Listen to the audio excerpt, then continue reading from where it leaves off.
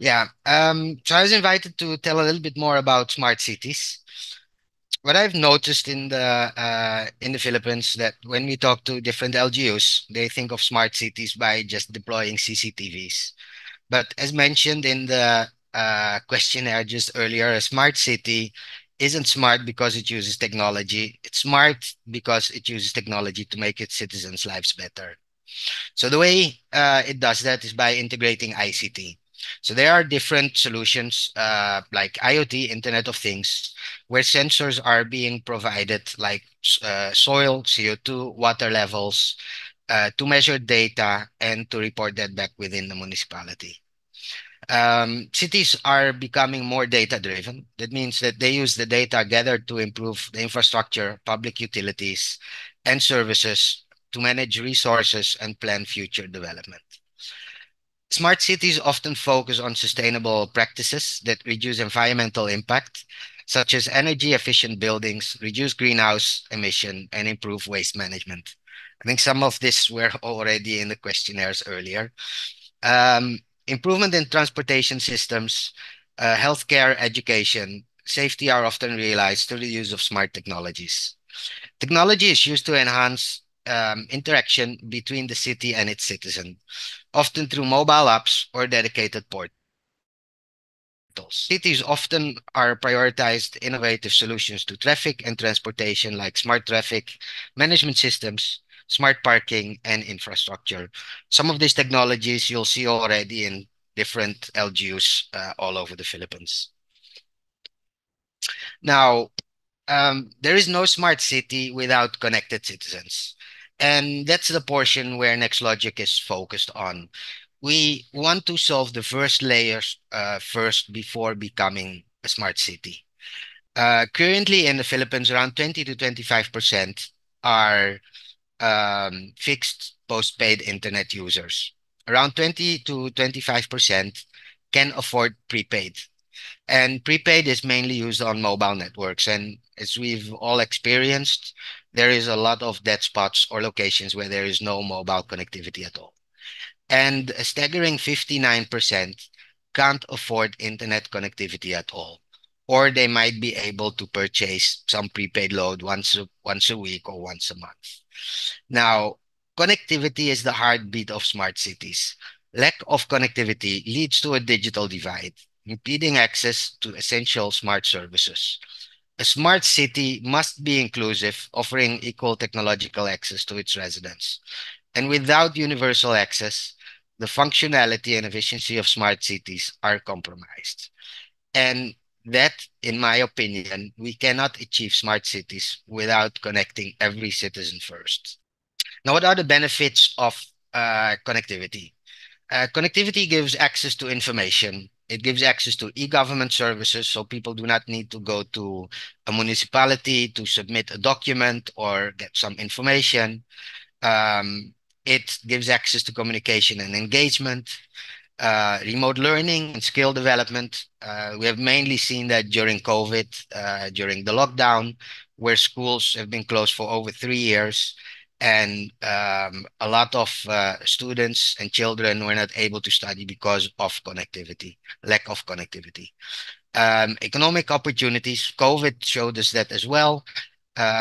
It generated almost a completely new or opened up a new industry, the work from home or school from home, and it gives easier access to telehealth and medical services. That means somebody in a remote area can easily get advice through internet access through all the different apps which are available. Now, who is the NextLogic? NextLogic started in 2015, which was a spin-off of iAccess for All. And we've initially focused on empowering small, medium-sized cable TV operators, which were offering only cable TV services in the beginning, and converting them into internet providers as well.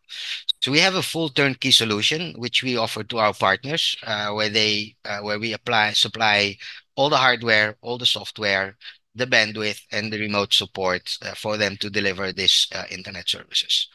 In a nutshell, we provide postpaid fiber internet, prepaid fiber internet, And since 2020, during COVID, we are also doing LGU partnerships, which I will tell a little bit more in a few. So Next Logic aims to connect all people from all walks of life, regardless of their socio-economic status, by providing unlimited TV content and internet access through an open, fast fiber network in the country, and truly providing internet for everyone. Now, at its center of the whole solution stands our router STB, which we have developed in-house. So normally, if you get your internet connection, then your telco or your ISP will provide you a router with Wi-Fi. And if you have digital TV, then you'll get another box from your TV operator to watch your digital content. What we did is we put those two different boxes into a single box, and that runs on an Android platform. And with two USBs inside the box, we basically can convert every box into a tablet or a mini PC, basically. Now, the box obviously is connected to a GPON network and provides wireless Wi-Fi access. And then on top of that, on the STB part, we have developed a platform which we call JeepStream that provides live TV, video on demand, pay-per-view, advertisement services. We developed a solution during COVID, which we call Jeep Meet, a video conference. So students and teachers could have unlimited free online learning within the platform. We have a tool which we call the Lucky Spin, where users can upgrade their speed daily at no costs, and a bulletin board system which is integrated. Now, once you connect that box to the TV, then you'll see here some screenshot how that looks like. So you'll see at the top we have different categories like live TV, latest news, Pulilan in this case, Depet TV, news and politics, and that continues with all kinds of other content. So in the left screen, you'll see that there is a tab which is called Pulilan.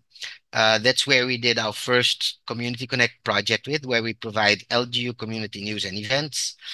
We disseminate announcements in real time, as well as disaster warnings, and we create localized news, business, and sports within the municipality. The box gives also free access to free-to-air TV. So instead of receiving the signals through air, which is analog, or ISDBT, we convert that signal into IP and then stream the free-to-air channels to every single box, which can be viewed at no cost. Then we have partnerships with DEPET where we provide educational content on the box.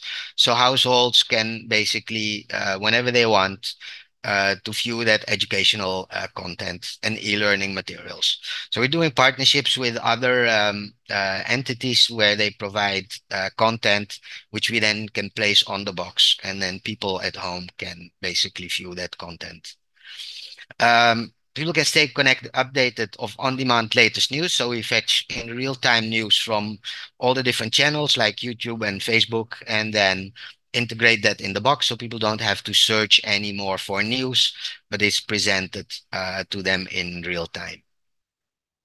Then we build a bulletin board platform which is being used as a screensaver on the box and can also be connected to LED screens throughout the municipality. Now, through the bulletin board system, the LGU now can manage all the news and information in and can be distributed in real time to all the different screens. We allow the platform also to break into the bulletin board for live broadcasts. So we can stream the live flag raising ceremonies on Mondays, or we can stream during pre-disaster events to update people. There's an app store integrated in the box, where by default there's applications like Chrome, YouTube, Netflix, and several other applications. The App Store is closed, so that means users cannot install their own apps, but we can remotely upgrade the apps basically within the box. So that's the basic of the hardware which we are providing, and basically connects and digitizes all information within a specific LGU. Now, one of our flagship projects is Community Connect. During COVID, we saw a need in connectivity and mainly in the indigent households.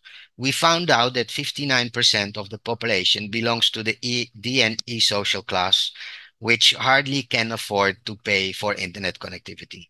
So these households have been the students of these households have not been able to attend classes during the lockdown from 2020 to, I believe, somewhere 2022 when classes opened up again. So we try to come up with a solution where we do partnerships with local LGUs and then provide unlimited free internet access to these indigent households. So we started this model in 2021 and connected initially 2,000 households, which is servicing around 10,000 people within the municipality. The mayor of Pulilan liked the project that much that they extending the project to 17,000 households, which we are deploying now in phases. So we did last year, we added another 5,000. So it's a total of 7,000 households servicing over 30,000 people. This year we're adding another five, and next year we're adding another 5,000. So that makes a total of 17,000 households servicing 80,000 people with free internet connectivity inside their homes. The available services which we are developing towards the smart city is we start first by connecting every single household. So households that can afford to pay for internet connectivity, they can choose who they want to sign up to. We have prepaid plans for the ones that can afford internet connectivity but want to pay for it when they need it. And we have free connectivity for the indigent households. So currently, some of the services which we are providing already in Pulilan are online education, where we connected all the teachers within the LGU, which is around 500 teachers, and around 7,000 households, which is more or less around 25,000 students within the municipality using online education. We create localized content. So we have a small media team which creates news, does all the sport events happening within the municipality, which we then stream live on the box. Our bulletin board is live where the LGU updates its information in real time, so they don't need to put their information on a USB key and go to the LED wall, insert it to be able to update. So with the bulletin board platform and the CPE, which we have, they can now immediately update any information they need or can stream uh, live content directly to all the screens. Jobs and livelihood. So we're working together with JCI, where JCI creates educational content for people to learn online selling or how to post their products on Facebook live. And we do live events, but we do also streaming events within the community. We provide telemedicine, so we connected all the rural health units within the municipality, and through the online platform, which you can see like similar like Zoom, households can now directly connect to the rural health units and ask for advice. We are about to integrate IoT solutions into the municipality where we'll have sensors for CO2, soil, and water and electric meters deployed. The next phase of the whole project is to solve the financial inclusion. These indigent households are also the ones that are unconnected. So we will provide them with a fintech solution so they'll become basically banked. We're working on an e-commerce platform, so the local indigent households, which are mostly small entrepreneurs, they either sell a product or sell a service, will have a localized platform where they can put their products on and sell them within the community or within the surrounding communities. And there's many, many other things which we are looking at deploying within the LGU. Now, um, talking a little bit more about the project impact and our future plans. So as mentioned, there are still over 3 billion people unconnected in the world. In the Philippines, we're looking at roughly around 14 million households, which is around 80 million people that cannot or have very limited access to internet connectivity. And studies have shown by improving internet connectivity and connecting people to the internet, it has proven that the GDP has a growth of 0.3% by doubling the internet speed alone. So as mentioned, we started the project in 2021 during COVID. Initially started it basically for online learning, where we connected 500 teachers and 1,500 households within the local area network within the municipality, and provided free internet access. The project, however, did not start that way.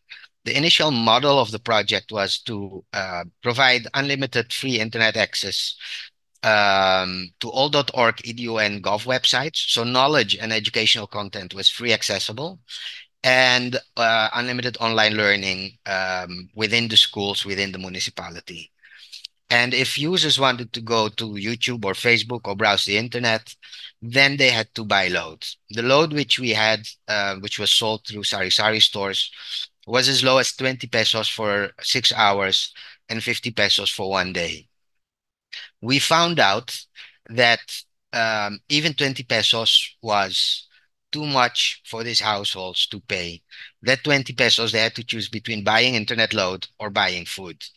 And when we found that out, we had to figure out a way in still being able to provide internet services to these households. So that means that the internet connectivity um, which we were providing, we had to generate revenue streams from somewhere else. So we developed different solutions within the platform where we now can earn through advertisement, data analytics, and through content, which we are locally creating, which allows us to provide internet connectivity at no cost to all the 17,000 households, which we will have be finished by next year. So we've been talking to several other LGUs to duplicate this project. We've now about to close 7 other LGUs that will allow us to connect 150,000 households and servicing over 700,000 people all over the Philippines. Now, one of the major things which we discovered when we were doing the project was the impact. We saw that within 6 months' time, several households were able to double, triple, or even quadruple their income. And these households, they sell a product or they sell a service. In the past, the only way for them to communicate with clients was within basically their barangay.